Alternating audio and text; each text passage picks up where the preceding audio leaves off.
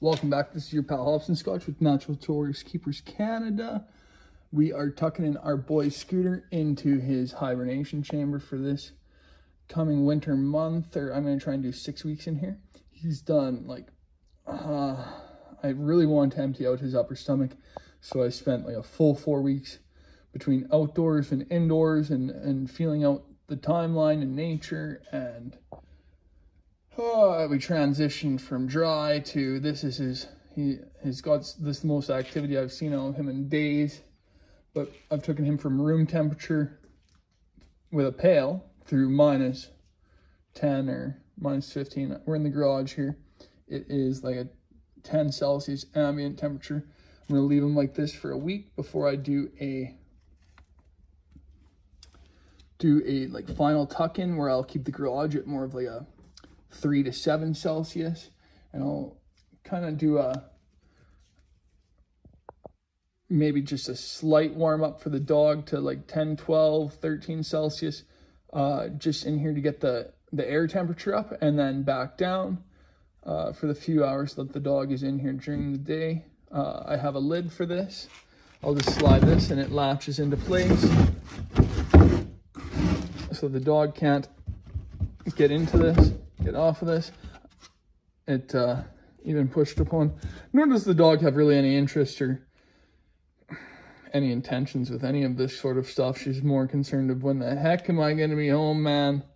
But a few things going into this pre-hibernation process was a worm count at the vets. You send in a stool sample, it's like $30, as well as just checking out their stool. Sometimes worms can be seen. They, in most cases, can't. So just please send in a stool sample to your vets.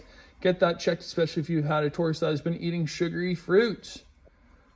If you have a Mediterranean tortoise, please do not be feeding them fruits. Hermanns, Horsfield, Greek, Egyptian, aka Russian, like the Horsfield as mentioned before. Also the name escapes me for 1 second here. There's plenty of Mediterranean tortoises, so please just don't feed them fruit. But here he is. This is a feisty tortoise. I used this box as a quarantine chamber upon first purchasing him, as it was a bit of a spur of the moment kind of setup. I hung lights from it because he had never had tubular UVB, and this is, believe it or not, double the size of the setup that he came from. He's grown a little bit since then, maybe 100 grams since purchase last year, maybe a little bit less then.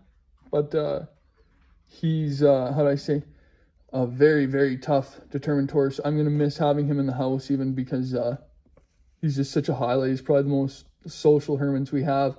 He enjoys a head pat. He enjoys a scratch. So I'm very excited to hibernate him. And just for the gals to have a little alone time without him. He's such a pestering devil. We love him, but my goodness. Besides like a overall check, you want to check your tortoise's eyes. You don't want to be putting a tortoise into hibernation, or brumation, I should say better. Hibernation is a lack of better term, so brumation, I should be saying thank you.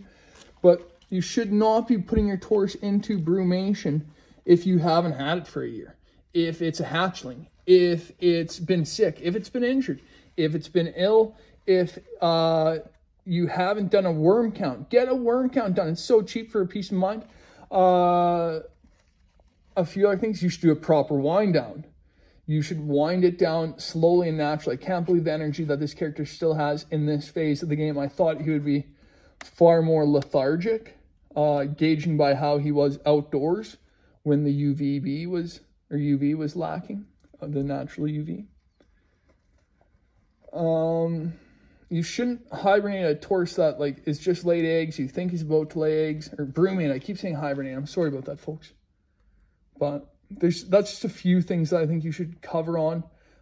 You should definitely be focused on winding, on the wind down of emptying out their upper stomach tract so that they don't get sepsis, don't get like an infection essentially. I'm going to provide water this entire time and space to move about, to have some form of movement. I'm going to be leaving this lid off